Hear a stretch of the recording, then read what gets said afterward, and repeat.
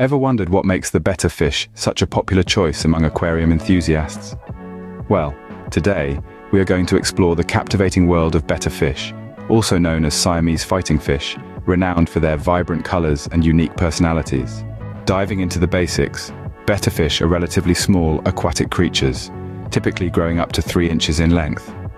Their most striking feature is their flowing fins, especially in males, which come in various shapes such as veiltail and crowntail.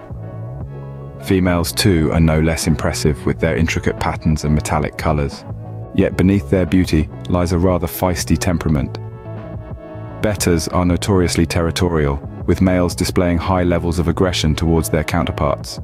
However, it's not all fights and flares. They can coexist peacefully with certain tank mates such as peaceful snails or shrimp, given there's ample space. When it comes to setting up a home for your betta, size does matter. Contrary to popular belief, a betta needs more than just a small bowl. A heated and filtered tank with a minimum capacity of 5 gallons is the way to go. Bettas prefer warm water, ideally between 78-82 degree F, 25.5-27.8 degrees Celsius. Adding live plants will not only enhance the aesthetics of your tank, but also provide hiding spots, improve water quality, and help regulate oxygen levels. Feeding your betta right is crucial. Remember, bettas are carnivores and need a diet rich in protein. Opt for high-quality betta pellets or flakes.